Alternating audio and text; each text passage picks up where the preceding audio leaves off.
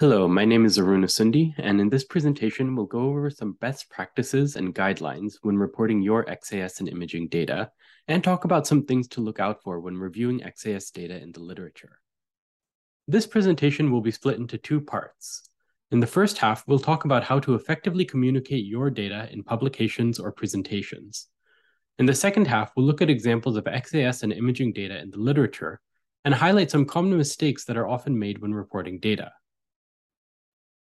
By the end of this presentation, you will be able to understand what experimental details should be included in a publication, be able to clearly present your data in a compelling story, and judge the quality of data presentation and the resulting conclusions when reading the literature. So let's jump into part one, communicating your data in publications and presentations. We'll start by going over the details that should be included in the methods section of your paper. It's important to provide enough details for readers to be able to understand your results, reproduce your experiments, and compare your results with their own data. You can think of this and the following slide as a checklist of details that should be present in your methods section. First, let's look at the details that should be included with each component of your experiment. The measurement starts with X-ray generation. You should specify which synchrotron and which beamline was used to collect the data. You should also state the ring conditions, like current and energy, and the source magnet that was used to generate the X-rays. Next, provide details on the X-ray energy and optics. What monochromator crystal and orientation were you using to select the X-ray energy? What mirrors or focusing optics were used? Did you detune the beam, and if so, how much and at what energy? How did you calibrate the energy? Did you collect a calibration standard along with your sample measurements? For imaging experiments, you should specify the X-ray spot size and list out the collection energies if you're doing multi-energy maps. Next, provide details about detection. Was this a transmission or fluorescence experiment?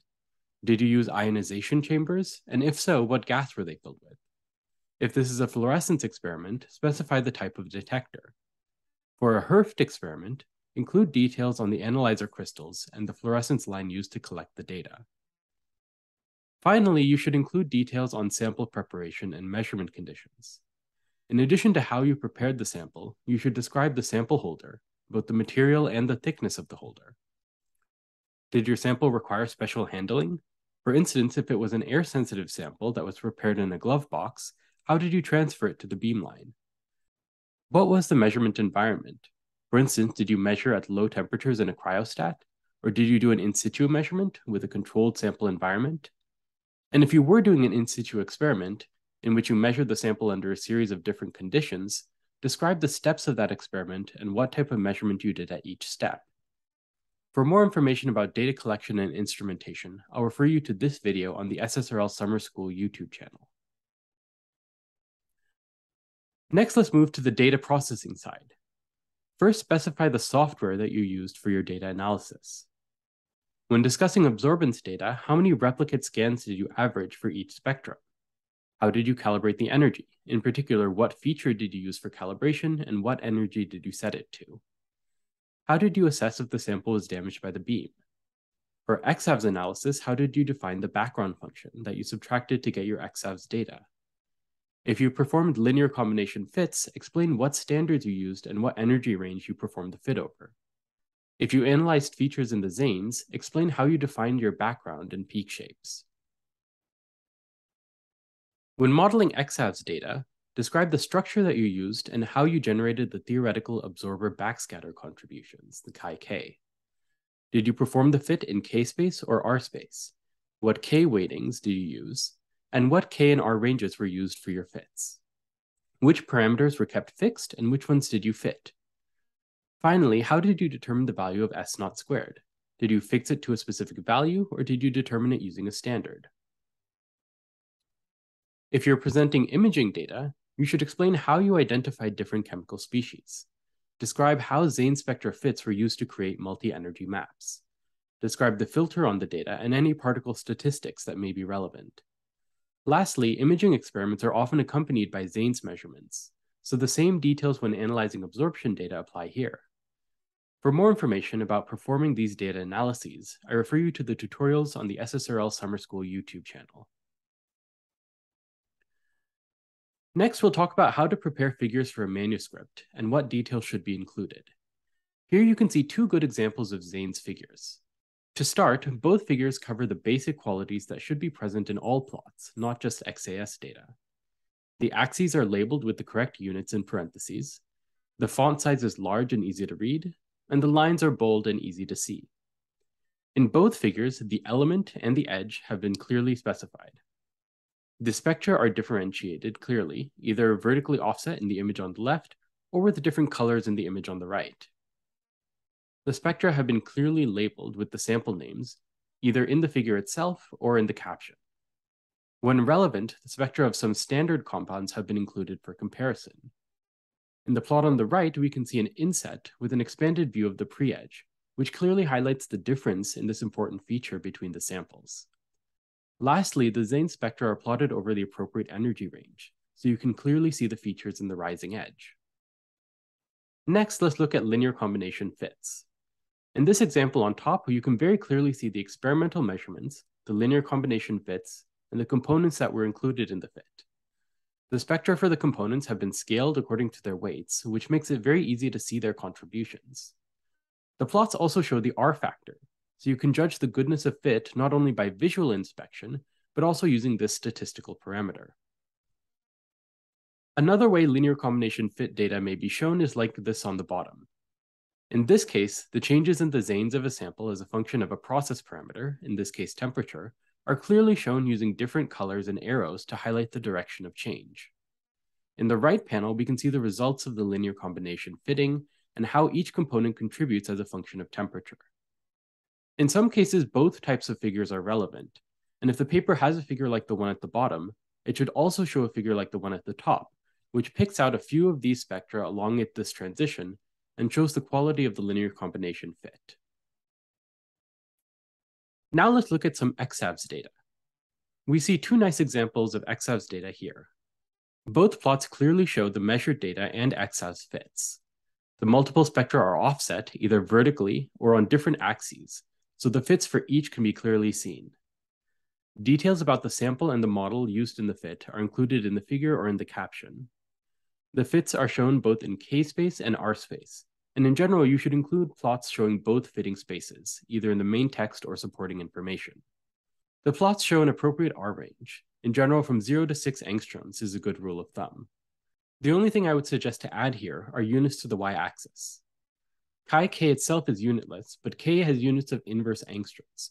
So the k-cubed weighted EXAFS, which are plotted here, should have units of angstroms to the -3. When you take the Fourier transform, you introduce another inverse angstrom, so the Fourier transform in this case should have units of angstroms to the power of -4. To go along with your EXAFS plots, you should include a table of the parameters used to model the data. Your table should include all of the fit and fix parameters in the model. You should include a goodness of fit statistic. All of the parameters should have the correct units listed. Both the coordination number and the scattering path should be specified. Distances are reported with the appropriate level of precision, which is to 2 decimal points when reporting distances in angstroms. All the fit parameters have the uncertainties reported. And lastly, the value of S0 squared has been stated in the caption. Let's now look at some best practices when reporting imaging data. In this figure, the researchers were characterizing different sulfur chemical species in a heterogeneous sample. In this example, you can see that all the maps in the figure on the right include a scale bar. There is also an abundance scale bar included here. The figure includes an optical image, which is useful when the sample has distinct features like you see here. Regions of interest are labeled, in this case S and T for skeleton and tissue regions. These labels allow me to clearly see where these corresponding Zane spectra for the tissue and skeleton were collected. Lastly, the Zanes include a linear combination fit of all the standard spectra to the data, which clearly shows how these species maps were derived from the Zanes data. Lastly, I want to differentiate between presenting data in a publication versus an oral or poster presentation. In a publication, the reader can spend as much time as they need to look at your data and digest the information. In a presentation, you only have a limited amount of time, so you need to present your data clearly with the focus on the important parts. There are 2 questions you should keep in mind when giving a presentation. First, who is your audience? the talk that you give to a group of spectroscopy experts will be very different from the talk that you give to a broader scientific audience, and your presentation should reflect that. Second, what is your story? Always keep in mind how the XAS or imaging data contributes to the overall story you're trying to tell, and emphasize those parts in your presentation. I'll give you an example of presenting EXAFS results to a general audience. Here we're looking at the EXAFS of a catalyst consisting of molybdenum oxide and rhodium nanoparticles. We're looking at the molybdenum K-edge EXAFS of the sample measured under 3 different conditions. In the as-prepared state, the molybdenum is oxidic. Once the catalyst is reduced, we have metallic molybdenum substituted into the surface of the rhodium nanoparticles. And under reaction conditions, we have MOOH species present in the rhodium nanoparticle surface. And you can see a top-down view of the surface that we infer from the EXAFS data in this image on the right. So let's look at some features of this style of presentation. First, the peaks in the EXAFS are labeled with the relevant scattering paths. So even if the audience is not very familiar with EXAFS, they can see where the data and the results come from. The figure includes an arrow here to highlight an important change in the EXAFS data. The spectra are color-coordinated with the relevant conclusions. The presentation uses animations to explain these multiple data sets one at a time. The conclusions list out only the important coordination numbers and bond lengths. Many times, it's not necessary to include a full table of EXAFS fit parameters in your presentation, since it can often be hard for the audience to digest that much information. Lastly, a picture can often communicate your results better than a verbal explanation. Including a picture of the structure that is determined from your EXAFS data can make your results very clear to the audience. So that concludes part 1. In the next part, we'll look at examples of data presentation in the literature. We'll highlight some common mistakes in both the data presentation and analysis, and you'll see how we can judge the quality of the analyses and conclusions based on how the data has been presented. In this section, I'll ask how each example could be improved and give multiple choice answers. I encourage you to pause the video after I show the choices and decide for yourself how we could improve each example. Here's our first example. The caption tells us that we're looking at the Zane spectra of a ruthenium foil in A and a ruthenium TiO2 sample in B. How could this figure be improved? A, they should decrease the energy range over which the spectra are plotted. B, they should add a label to the y-axis. C, the element and the edge should be specified. Or D, all of the above. Pause the video now and try to answer the question.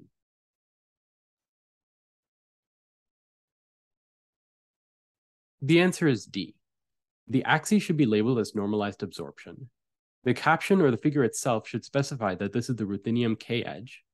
And importantly, when showing the Zanes, you do not need to plot this far in energy. The energy range that you plot can vary and depends on where there are Zanes features of interest, and that is element specific.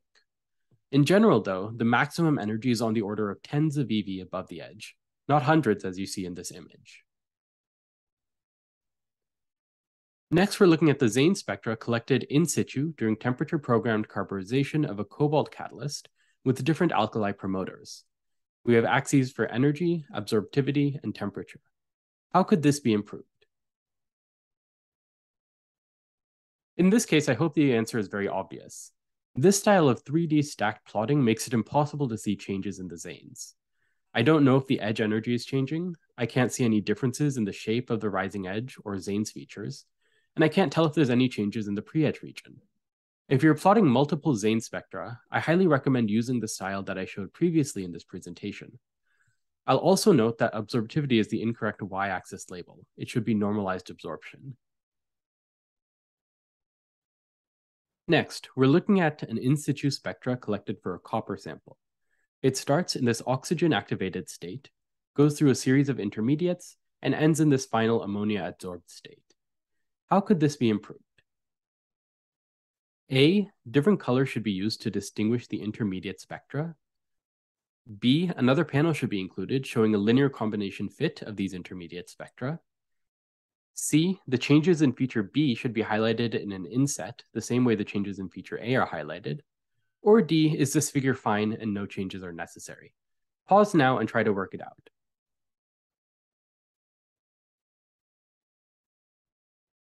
The answer is D. This is an example of excellent communication in a nice figure. The spectra and axes are clearly and correctly labeled. The color-changing arrows clearly highlight the changes in the spectra. Feature A, which is hard to see at full scale, is magnified in the inset. While some of these options, like using different colors, would be fine, it's not necessary if the figure clearly shows the changes. Also, including further analyses like linear combination fitting may or may not be relevant, so it depends on what conclusions you're trying to draw from the data. Now let's look at some EXAFS examples. Here we're looking at the Fourier transform EXAFS of some cobalt samples in fresh and pre-treated states. How could this be improved? A, plotting the standard spectra is unnecessary.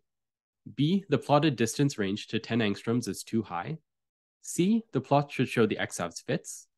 D, the y-axis should include units and k-weighting. Or E, is the answer B through D?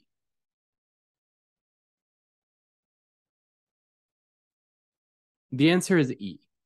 We already talked about the basics, like showing EXAFS fits and including units and k-weighting. The mistake I want to point out in this example is the distance range up to 10 angstroms. Recall from the EXAFS equation that the intensity is proportional to 1 over r squared and also has a term that decays exponentially with r. So there's no need to plot this far out in distance. Plotting up to 6 angstroms is a good rule of thumb, and in some cases it may be appropriate to plot less than that. This is an example of cobalt k-edge EXAFS plotted in k-space and r-space. How could this be improved? A, the large peak in the Fourier transform below 1 angstrom should not be there. B, the k-weighting, axis labels, and EXAFS fits should be included. C, the k-space plot shows an insufficient range. D, is it both A and B? Or E, is it all of the above?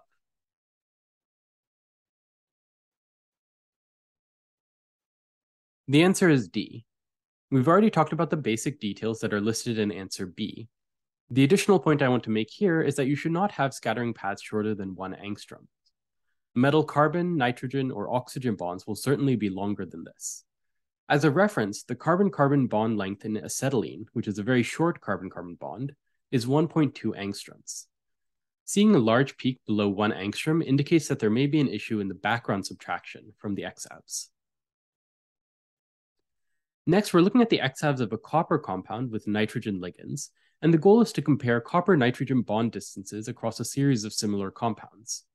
You can see the EXAFS data and fit on the left, and a table of fit parameters on the right. How could this be improved? A, the data should not be fit out to nearly 5 angstroms. B, there's a difference between the data and the fit around 4.8 angstroms, which indicates that the fit is not representing the data well enough. C, the coordination numbers have been fixed, but they should really be fit parameters. Or D, is this fine and no changes are necessary?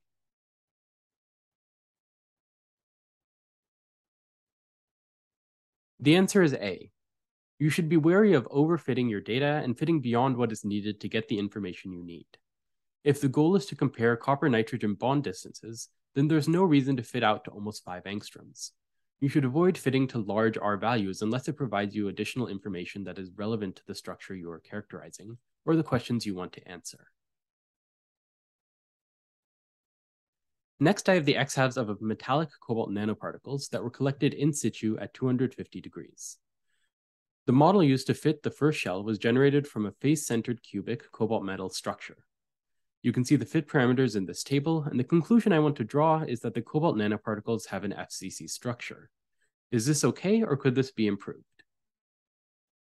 A, the coordination number of 10.8 is too low for an FCC structure. B, this EXAFS model is not sufficient to conclude an FCC structure. C, the disorder parameter, sigma squared, is unrealistically large. Or D, is the conclusion fine and no changes are necessary?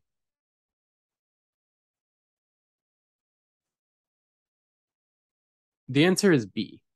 Metallic cobalt actually has 2 stable phases, a face-centered cubic structure and a hexagonal close-packed structure.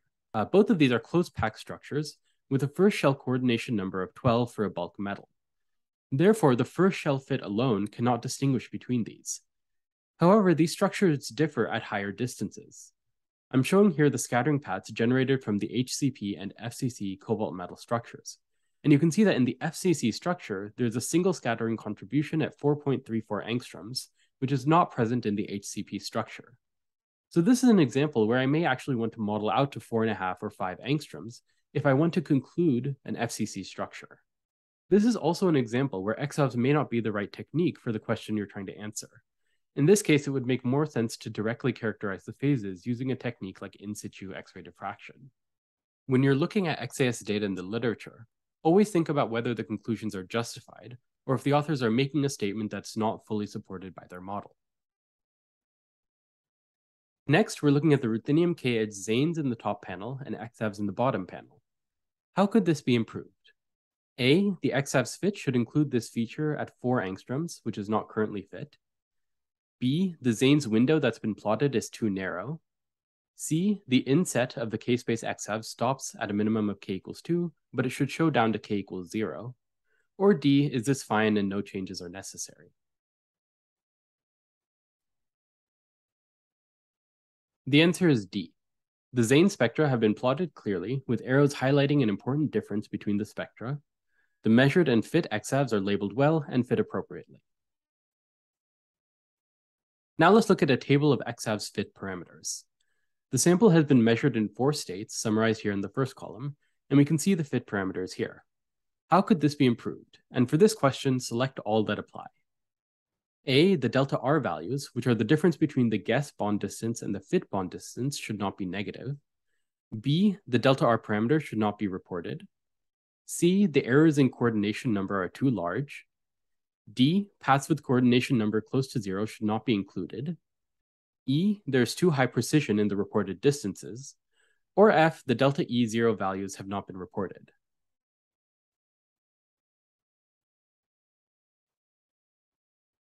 The answers are B, D, E, and F. The most important point is answer D. Keep in mind that EXAFS fitting is a purely mathematical procedure. The software does not have any chemical intuition, and is just trying to find parameters that minimize the sum of the residual squares between the data and the model. The EXAFS intensity is proportional to the coordination number, so when the software fits a value this close to 0, it means the scattering path is not present in a sufficient amount for you to be able to detect it. It is up to you to use your chemical knowledge and include or exclude paths that make sense. We also have E as an answer. This is a very common mistake. As I said before, the EXAFS bond distances should be reported to 2 decimal places if you're using units of angstroms. Your EXAFS measurement will almost certainly not have greater precision than this. Lastly, the delta R values can be useful for you when you're fitting your data. For instance, if you see a very large delta R value, it means that the software is significantly distorting your guess structure in order to fit the data, and it's an indication that you may not have the appropriate model. However, once you have a good fit that makes chemical sense, you do not need to report this parameter. Next, I have a compound that consists of copper bound to 2 carbon atoms and 2 nitrogen atoms.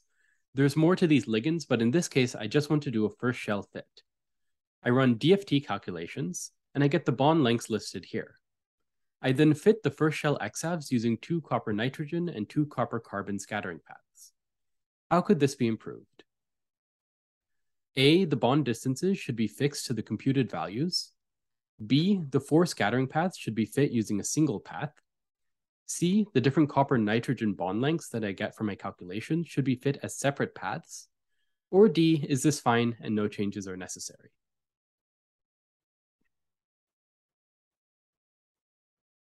The answer is B. A difference in bond length of 0.04 angstroms between 2 similar scatterers, meaning atomic number Z plus or minus 1, cannot be distinguished within the resolution of the EXAFS measurement. You can use this formula to determine the minimum resolution.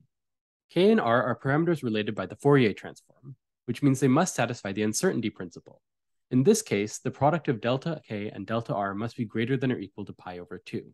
You can see from my fitting window that K is fit from 2 to 12 inverse angstroms, so delta K is equal to 10. That means the minimum difference in bond length between 2 similar scatters that can be distinguished with this measurement is pi over 20, or roughly 0.15 angstroms. In this case, the difference of 0.04 angstroms between my copper nitrogen and copper carbon scatterers is too small for me to resolve using this EXAFS measurement, so the 4 scatterers should be fit as a single path. Now let's move to some imaging examples. Here we have maps of the fluorescence of different elements from 2 samples. Panels A through F are one sample, and panels G through K are another sample. How could this be improved? A, scale bars should be included in all the images. B, all the images should be the same size. You can see that E is slightly narrower than A, and I is slightly taller than J. C, the elements for each map should be indicated on the image. Or D, all of the above.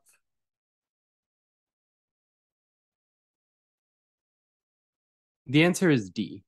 These multi-panel images are much easier to understand if scale bars and the elements are included in each map. Even if the elements are included in the caption, it's much easier to see if they're shown on the figure. Of course, if you're showing maps, they should definitely be the same size, otherwise your scale bars are meaningless. And in a situation like this, where they're mapping out different elements, it can be useful to have an overlaid elemental map showing the distribution of the different elements within the sample. Next, we have the image of a sediment sample, with insets that include Zane spectra at the specified points. How could this be improved? A, the Zane spectra should be overlaid in a single figure to better show the differences. B, the lines indicating the spectrum positions cover up too much of the map. C, there should be a key showing which species are red, blue, and green. D, an optical image of the sample should be included alongside this figure. E, is it A through C? Or F, is it all of the above?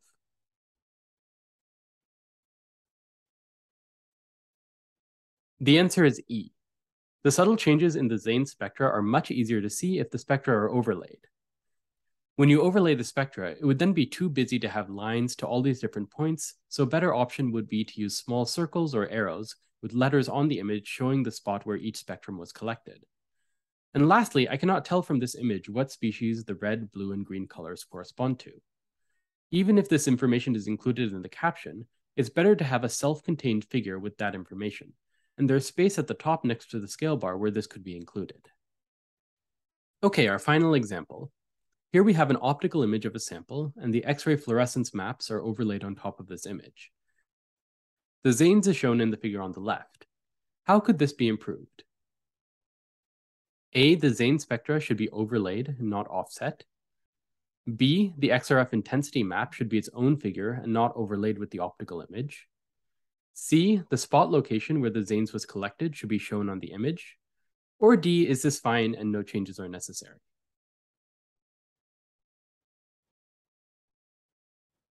The answer is C. For the most part, this image is very good, and this style of overlaying the fluorescence map on top of the optical image is a nice way to display the data. However, when you have a heterogeneous sample like this, it's important to specify where on the sample the Zane spectra were collected, since the Zanes will clearly be different from one point to another. To summarize, we talked about best practices when writing your paper and preparing figures. The details about data collection and analysis must be sufficient for others to understand, reproduce, and compare your results with their own. As much as possible, figures should stand alone. Ideally, the reader should be able to look at your figure, read the caption, and draw their own conclusions and interpretations of the data, without having to dig for details in the text of the manuscript. When designing your figures, highlight important aspects of your data. For instance, we saw examples where important Zane's pre-edge features were magnified in an inset. Next, remember that papers and presentations are different forms of communication, and figures that work for one may not be good for the other. Think about how to best tell your story in each context. Finally, when in doubt, ask. The instructors at SSRL would be happy to chat about data presentation and answer any of your questions. So with that, I'd like to thank my coworkers listed here for their help and feedback on this presentation. You can reach out to Joss or Riti with any questions you may have, and I thank you for your attention.